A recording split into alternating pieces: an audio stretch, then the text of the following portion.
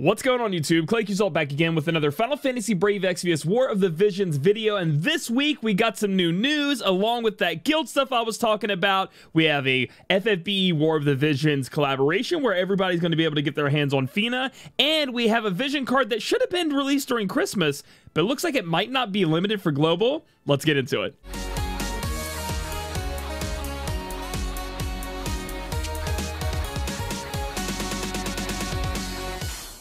Alright guys, so everybody was asking, how do you get Etre? Claic, you said you could farm her. Here you go. The Etre training quest is here where you guys can get shards, obtain the unit, and get her powered up to be able to fight with you. Again, we've gone over this unit before. Not the strongest unit in the world. Nothing too crazy to, like, you know, enhance, awaken, use your rainbow fragments on or anything like that, but this unit will provide you with a TMR eventually when you have a surplus of those, because you will be able to LB her fully from this event. So you guys are gonna be able to farm it, get everything leveled up and all good kind of stuff, and they're giving us another weapon training event, which will also give us a rainbow fragments of thoughts, which I need so many of those, so I'm glad that's coming in here.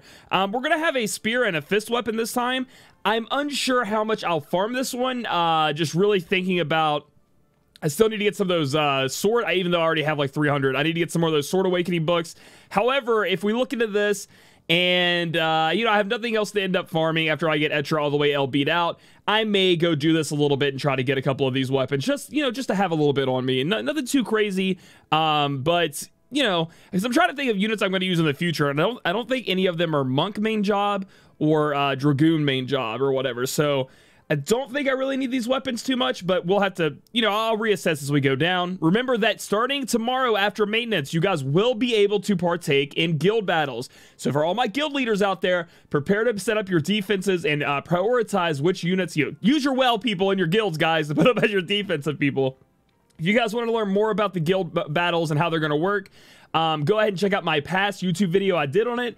And I think I will be recording some of my guild battles just to show you guys how it works tomorrow. And I'll be putting that video out. So I'll wait until I can record the video, show you guys how mine go down. And we'll see how my guild does, Old Nerd Society, and hopefully they do well. Next up, they finally had the FFBE and War of the Visions collaboration event, and this is where everybody's going to get their hands on Fina. So until they upgrade the barracks to where it can put your faith up by choice instead of putting it down, so you could choose if it goes up or down, Fina is the only option for us to be able to raise faith permanently in the game. I know a lot of people talk about Gilgamesh, but from what I understand, his does not do it permanently like Fina does after battle for some reason, so we're going with that. If you guys have a disagreement with that and you guys use Gilgamesh and he does put it up permanently, please let me know in the comments below, because I don't have one built up, so I can't test it myself. But it looks like FFBE, if we get enough players, are going to get 5,000 Lapis and a 10+1 guaranteed summon ticket, rainbow, and then we are going to get a MR plus guaranteed summon ticket, which is way worse than the FFBE one, but the FFBE one's been out for 4 years, and we're going to get 500 Visior to be added to our stockpile, along with everybody getting a Fina. Now, when it comes to this stuff, I normally would assume they just give it all out, because you know, we should hit these milestones. Like, it just seems like we always do, and if not, I think it's kind of like a PR stunt anyway. They'll just give us the stuff. So hopefully that's how it turns out, because getting these rewards in both games would be awesome, because I've played both of them. Moving on, they're going to talk about the 2 million download celebration part 2. So you guys are going to get another, all of us are going to get another free 10 times summon. I keep wanting to say 10+1 because of FFBE, but that's not correct. And we're going to be able to go in and, you know, test our luck again. I think I ended up getting an Eileen on mine or something. I can't remember, but it was nice. I mean, I'm not going to be using Eileen for a while if I ever do, but it was nice. So this is the big part of the video that we need to talk about, and that's going to be this new vision card and the new banner coming out. So this new vision card was a, I think it was like, it was called something Christmas related. Now it's called Frederika's Dream, and it does not appear to be limited. I haven't read anywhere on this where it says it's limited, so we'll have to wait and see if there's any other in-game stuff about it being limited.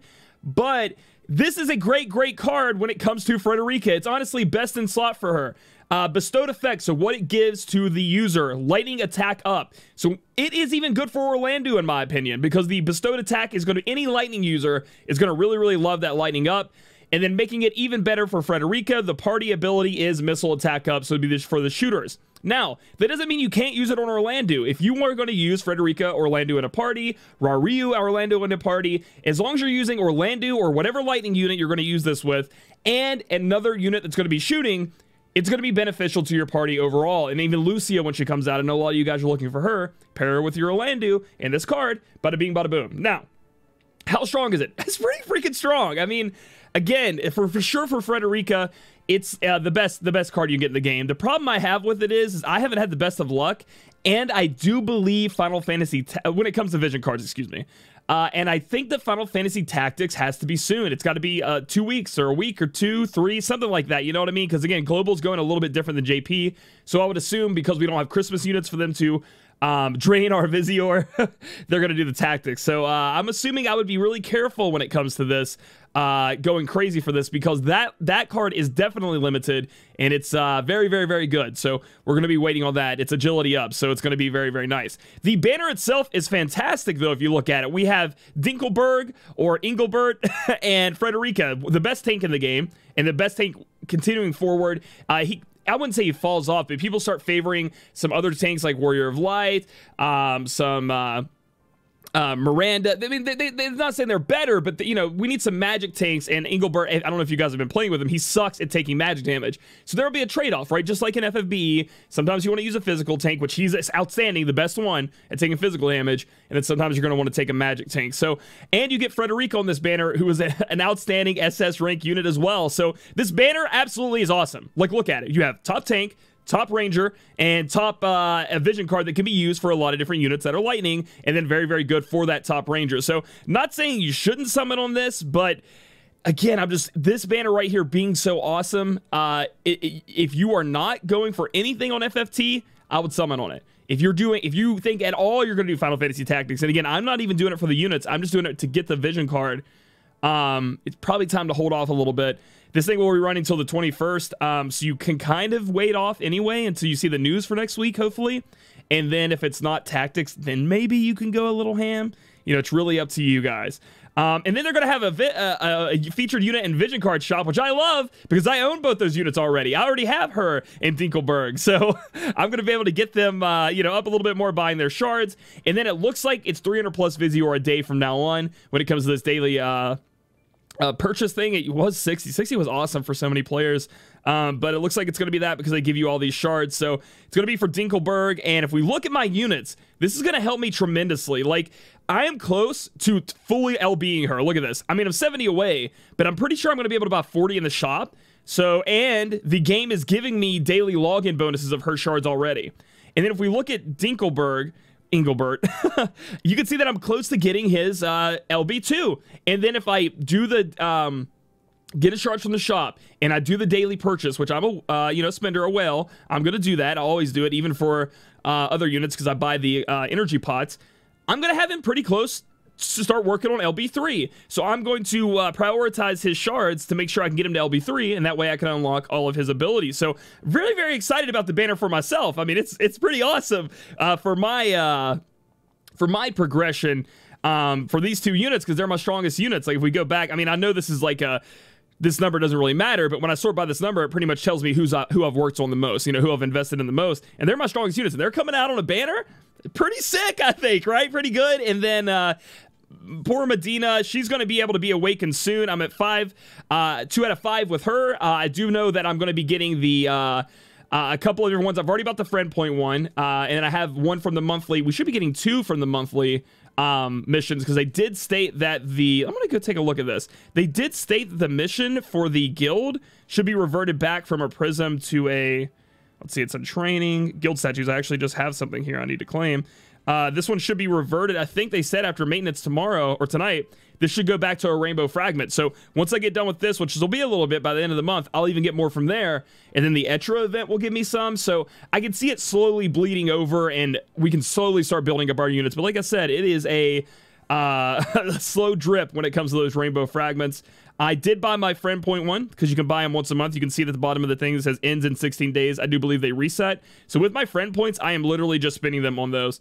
It's just taking too long to get enough to do that, and we're about to run out of that double friends or the triple friend point thing that they did at the beginning, so who knows how long it's going to take to get another one of those.